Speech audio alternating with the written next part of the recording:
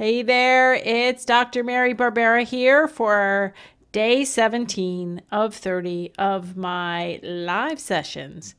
And tonight we're going to talk about advanced talking, which is chapter 9 of my brand new book, Turn Autism Around, an action guide for parents of young children with early signs of autism.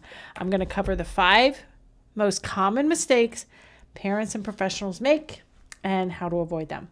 So if you're here, if you can let me know where you're viewing from, whether you're catching us live or you are catching the replay. And I'm going to go get our other friends here and we are going to get going. And if you have a question about talking, a child's talking but not conversational, and any questions about the mistakes I go over, I'll be happy to entertain them. And we are going to get started in just a minute with our content for tonight. For those of you joining us, let us know where you're viewing from. Again, I'm Dr. Mary Barbera. I have been in the autism world for over 2 decades, first as a confused and overwhelmed parent, and then 20 plus years later as a board-certified behavior analyst, registered nurse, with a PhD, best-selling author, online course creator, podcaster, my Turn Autism Around podcast. Let me know in the comments where you are viewing from. This is day 17 of 30. In preparation for my book coming out on March 30th, I decided to do live sessions every day, turning into every evening Eastern time. I'd love to know where you're viewing from, or if you're catching the replay, let me know that too. Yeah, Australia is in the house. I tend to get a lot of Australians, especially when I do later in the day. So welcome. I've been to Australia 3 times, all to present on autism. I've actually traveled around the world quite a bit speaking on autism. I wrote 2 books. I wrote a book in 2007. Well, it was published in 2007. It's called The Verbal Behavior Approach, How to Teach Children with Autism or Related Disorders. It's in over a dozen languages. Like I said, I traveled around the world speaking based on this book. And now, many years later, my new book is going to teach parents my 4-step proven method for helping parents increase talking, decrease tantrums, and help children sleep better, eat better, potty train more easily, go to the doctor's, dentist, and get haircuts without a fuss. Tonight we are talking all about chapter 9, which is called Talking but Not Conversational Strategies to Expand Language. And we are going to specifically talk about the 5 most common mistakes I've seen in my 20 years with kids that I would consider intermediate learners. Now, if you have not pre-ordered my book yet, it is definitely past time, but definitely not too late to pre-order my book now at turnautismaround.com. And there is just a few more days left to join our book launch team, which has over 625 very motivated parents and professionals, grandparents in there.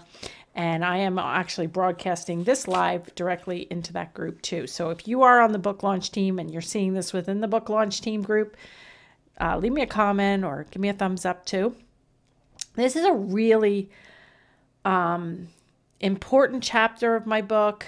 I've been doing lives each night, and so I wanted to make sure I cover all the chapters, and I think I have. So if you have missed all my lives, you can go back after I'm done and go to marybarbera.com/Facebook or /YouTube to catch all my previous lives. They're about 15, 20, 30 minutes long, and I will take questions, especially related to either the book. I'd love to know if you've already pre-ordered, if you're in the book launch team, let me know that in the comments. And I'll also take questions about what I'm covering tonight. Okay, so let me just see who's here. Lula, this is like You've been here every day, I think. Lily Daisy has been here 17 days in a row. Excellent. She's from Australia. West Philadelphia. Sharon, I am in Wyomissing, Pennsylvania, and I lived in Philadelphia for a number of years after I graduated with my bachelor's from Westchester University, and I worked at University of Penn, where I got my master's degree, and I actually lived in West Philly near Penn for a few years, and so have a special place in my heart for Philadelphia. We have somebody from UK, North Carolina, a few people from Australia, Tennessee, excellent, Cincinnati, and Malaysia, Vancouver, Kentucky, Oregon, Canada, Italy, Bronx, Massachusetts. Awesome. So we have quite a few people from all different parts of the world. And let me know here if you are already on my book launch team. I would love it. If you join my book launch team by pre-ordering and joining our Facebook group, you're actually going to be able to read the first 3 chapters right away, get your reviews ready for Amazon, because the book is coming out in less than 2 weeks, which is really exciting. Okay, now I'm not going to read you the whole chapter, obviously, but as I was writing chapter 9, it was kind of a tough one, and I went over to a little boy's house. So in chapter 3 is all about safety, and I bring up a little boy, and I use the name Sam. And Sam, at the time, he was young, and his parents, I worked with Sam and like from the time he was 20, 21 months of age. When Sam was about 5, I think, single, the only child, 2 parents, they brought him to visit the Statue of Liberty with another couple or family. So, and his name is not Sam, but Sam got lost. His father was going through the security, and his belt made security go off. So anyway, by the time all that rigmarole went through, Sam was lost. And so they didn't know if he went out to the street, if he ran and went on the ferry. They were really panicked. So they ended up finding Sam like 5 minutes, 10 minutes later, out on the curb, sidewalk area. So he was safe, but it was really scary. So it took the parents a long time to decide to have another child, and they had another child. So his name, not his real name either, but we're going to call him Drew. And so he starts off chapter 9. And here's what happened, because I was writing my book during COVID. I had the contract and I started writing January of 2020. And so it was the spring, maybe May or early June of 2020. And Sam's mom contacted me, and she is a physician. And she said that she was really in a panic because Drew was turning 3 that week. And all of a sudden, he wasn't potty trained. He was stopped going to daycare every day because of COVID, because it was closed or very limited. Dad was working from home. Mom's a physician, so she was working in the hospital. And Drew just all of a sudden looked like he might have autism. And she asked me to come over and take a look at him. So I went over and I brought my stat bag, which is the screening tool for autism in toddlers. And I start off the chapter talking about that visit. Now, I don't in my book talk about COVID because, like my first book, I want this book to be good for decades and not specific to, like, hopefully in 50 years, nobody will realize what COVID is. We can only pray. But Drew, she said he likes his car, he likes cars, he likes, he's talking, not conversational yet, was just turning 3. So I went with my stat bag, and in the first test. There's like 12 different little subtests. And the first test involved a car, rolling a car back and forth. And he was passing these things, but rolling the car back. But Drew's problem was when I went to put the car away, he totally wanted the car and was grabbing and screaming and just had a horrible time transitioning from one activity to another. And to the point where he was just like really melting down, and the parents are like, boy, we never see this. But they were inadvertently reinforcing his tantrums. So when he was screaming, yellow car, they were right away saying, that's Miss Mary's yellow car. We'll buy you a car at the store tomorrow. And anytime a child is screaming and people are talking, trying to soothe the child, that's just adding fuel to the fire.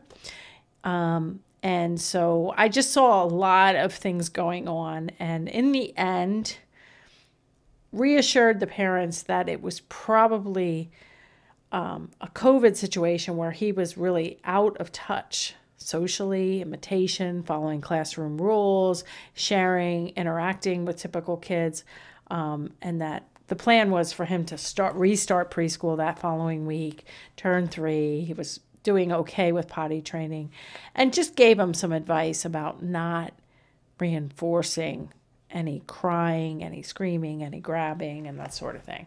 So anyway, that's the big story in chapter 9. But we talk about what conversation is, and a lot of my previous lives, a lot of this book is for kids who aren't talking or just saying one or two-word utterances here and there. But there is also a whole lot of kids, a whole lot of toddlers and preschoolers who might have early signs of autism, ADHD, sensory processing issues, and they are talking. They might be conversational or just about conversational, but they're still delayed and they're still having, like, Drew could talk in full sentences. He was saying things like, I had this one activity where I had a spinny thing and it went around, and then he'd go and find it and give it back to me. And he said, make it go up to the roof. So he called the ceiling the roof, but like, that's fine. That's a whole sentence. But when he would have a fit, he would, mine, me, yellow car, so his tantrums made his language much worse. In the end, he did straighten out. They put him on a list to get him tested for a speech delay, because that's really where, if a child is talking that much and conversational or almost conversational, you really need to get standardized speech and language testing, because I don't know where they exactly should be, and they're going to need more testing. But the problem was and is that the wait lists for these things are horrendous. So let's go over the 5 mistakes in this chapter. And I have to actually look at them because I do not know. Okay. Mistake number 1 is focusing on the length of phrases and sentences. So setting goals, like the child will talk in 4 or 5 word length sentences. That's a goal for a lot of people. And what that does is it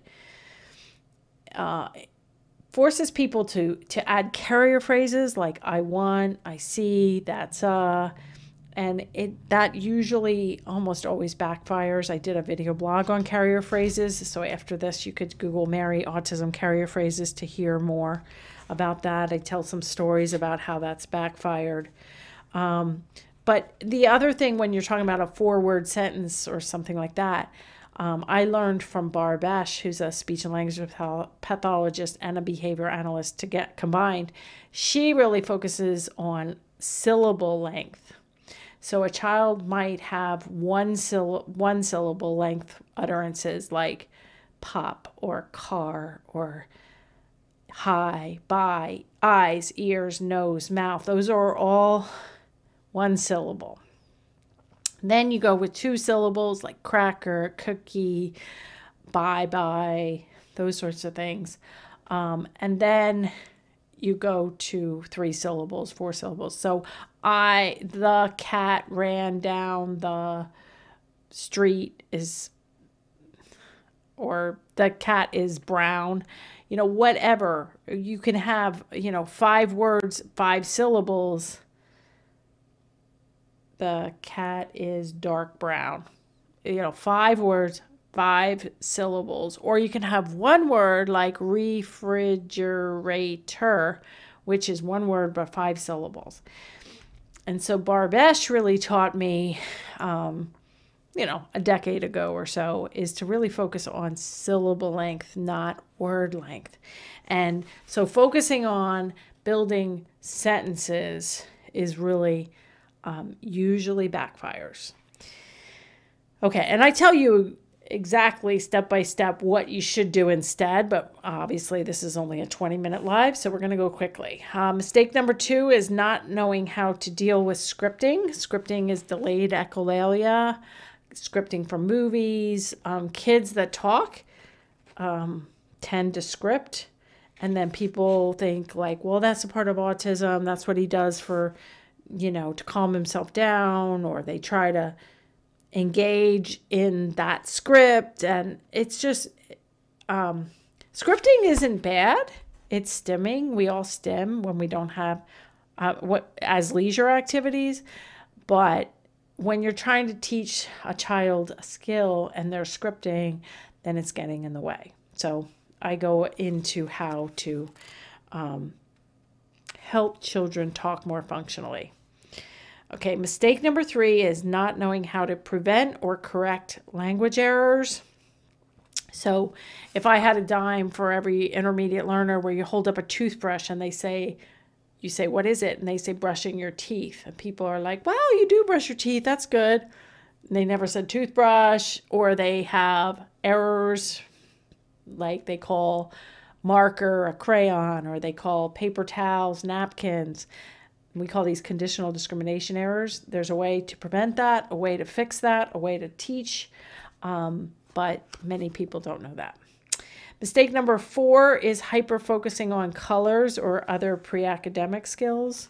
A lot of kids, actually, one of the signs of autism might be hyperlexia, which is an extreme interest in letters and reading before you can fully speak.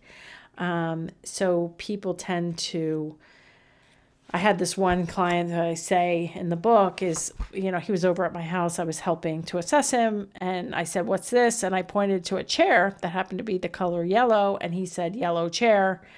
And the parents were all proud. Not only did he say chair, he said yellow chair. But that's actually not good, because now if we say yellow chair, and now we're going to try to teach him sit in a chair, and this is the back of the chair, these are the legs of the chair, those types of things, and he's hyper-focused on yellow chair. And so it's not a huge deal, but it is something that I see a lot as an error. And number 5 mistake is focusing too much on talking while neglecting other areas. So we also have to think about receptive language, following direction, imitation, matching, and self-care skills. Washing your hands, potty training, sleeping in your bed through the night, soothing yourself, keeping yourself entertained with appropriate leisure activities. These are all skills that are usually delayed in kids with autism. And so there's a hyper focus on language. So in my book, I have 2 chapters on talking, one on reducing tantrums, one chapter on is it speech delay, autism, ADHD. We have chapters on eating, sleeping, potty training, going to the doctor's, dentist, haircut without a fuss. I've talked about all of these in previous Facebook Lives. So if you find that you might be making some of these mistakes, or your child doesn't have enough language that you're making these mistakes much yet, you're still going to want to pre-order the book. It's very detailed, very step-by-step.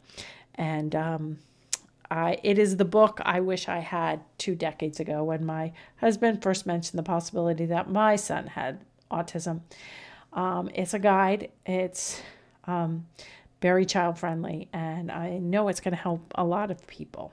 So I'll take any last questions about the book or about advanced talking. Simple says she's ordering today. Excellent. Will your book be available in Europe? Yes. If you go to turnautismaround.com, there is an international order button. You can also Google Amazon, or you can just Google, say you're in Italy, you can search Turn Autism Around book, Italy, or Florence, Italy, and you can see what pops up. So it should be at bookstores. It should be on Amazon if you have it in your country. And if not, we sell it internationally through a third party. I don't sell any of the books. Everything is distributed and sold through my publisher.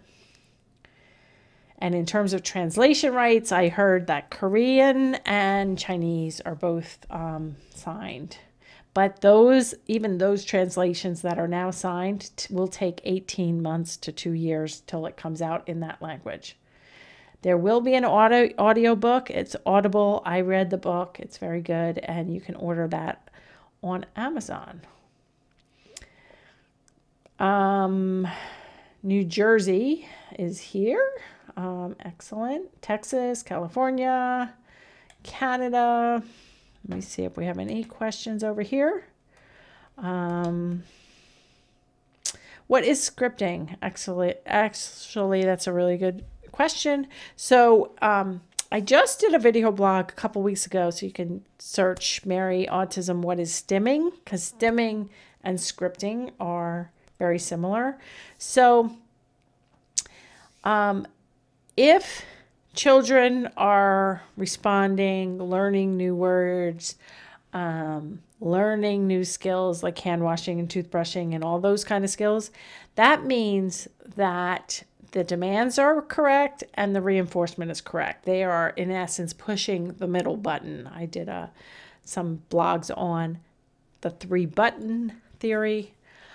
So they're pushing the middle button. Everything's going fine. If they're not pushing the middle button, though, if the task is too hard, the reinforcement's too low, then they are either pushing one of these 2 side buttons. One is escape, where they want to leave the table. They're throwing themselves on the ground. They're swiping materials. They're throwing themselves on the ground when it's time for bath. It doesn't have to be table time or academic work. So they're having, or refusal. If they have language, they might refuse, yell, argue. But the other button on the other side is they could have kind of self-stimulatory behavior. They're basically making their own fun. So if you think about, like if you were in a lecture and you don't understand what they're saying, say it's in a different language, you're going to sit there and you're going to have to do something. So if you can get out your phone, you could scroll through Facebook, you could doodle. So kids with autism or signs of autism might not know how to doodle. They don't know how to scroll through Facebook. And so they might have self-stimulatory behavior, which might be some of the lower level stims are like rocking. Some kids can bang their head. Some kids can anything, chew on their cuticles, bite their nails. They could also, if they're in a room with toys, they could line things up. They could repetitively play with things over and over again. If they can have screens, they can watch the same videos or credits over and over again. But if they have language and they do have a lot of screen time, they tend to want to watch the same movies over and over again, and they can develop delayed echolalia or scripting, which is a form of stimming. And so I give the example in my book and some of my video blogs, like before we knew Lucas had autism, we would take him to the museum and there'd be a sign there, actually several signs, 6 feet apart, 10 feet apart, that said, please do not feed the ducks. So he'd run to this sign and my husband would say, please do not feed the ducks, quack, quack. And then he'd run to the next sign and then my husband would go, please do not feed the ducks, quack, quack. Lucas didn't say anything there when we were at the museum, but in the middle of the night, he might wake up and say, please do not feed the ducks, quack, quack. That's a delayed echolalia or a script. Some kids script constantly. If you've ever seen the movie Rain Man, that man was scripting. The character played by Dustin Hoffman was scripting. Like I said, scripting and stimming isn't bad. If I see a child scripting, that means at least they have language. They can memorize. They can articulate. It's not bad. We just need to figure out a way to teach them new skills and teach them to functionally communicate as much as possible. Okay, so that is what scripting is. Janet's from Ohio. She can't wait to get my book. My son is using unusual words in a conversation that interests him. In other conversations, he struggles to express himself. Yeah, so this chapter and the whole book would be really good for you to read. I do have an online course, too, for parents and professionals called the Verbal Behavior Bundle. So I have two courses. I have a toddler preschooler course, which is great for kids up to age 5. And then I have the Verbal Behavior Bundle, which includes an intermediate learner course where we talk all about these kids that are talking but not conversational. And yeah, I have a lot of experience with that. What is your opinion on teaching a second language to a child? My first language is Spanish, and it would be nice to teach that to my son. Not sure if that's confusing.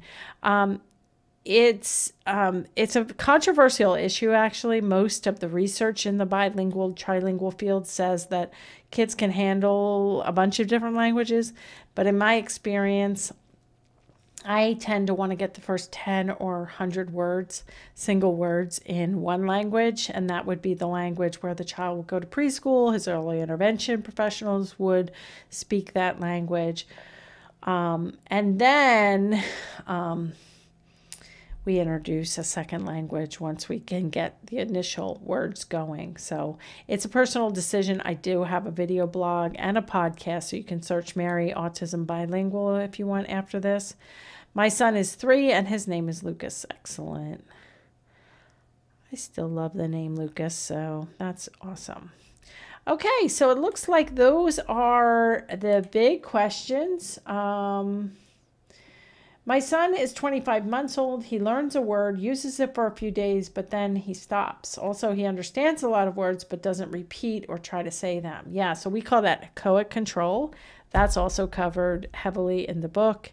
And so I call those pop-out words when you have words, but you don't hear them all the time. And the key is that you learn the strategies in the book, and develop what's called echoic control, where I say something, you say something.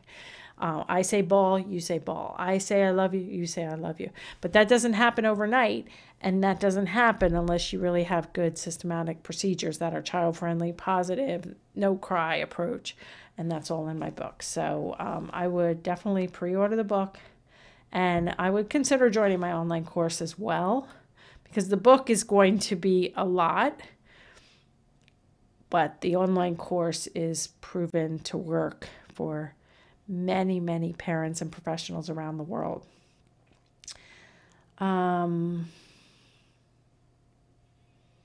Here's a question not related. Okay, here's a question related. My daughter is 4.5 ASD and just starting to talk in sentences. Would you recommend this book for her? Yes, because talking in sentences really needs to be flexible, and if people are teaching her to rotely talk in sentences, it's probably going to backfire. So you definitely want to grab the book. And there's a question about potty training. I'm not going to answer that. We did do a Facebook Live the other day on potty training. Also, I have a free potty guide. There's a chapter in my book on potty. So if you can't wait 13 days for the book, you can search Mary Autism Potty for more information, but I would really encourage everybody here, go get the book, join our launch team, and let's start spreading the word that we can empower parents to detect and treat the earliest signs of autism, and we can help each child reach his or her fullest potential, be as safe as possible, as independent as possible, and as happy as possible. That's it for today. I'll be back tomorrow for another a live session. In the meantime, hope to see you on the launch team. Bye.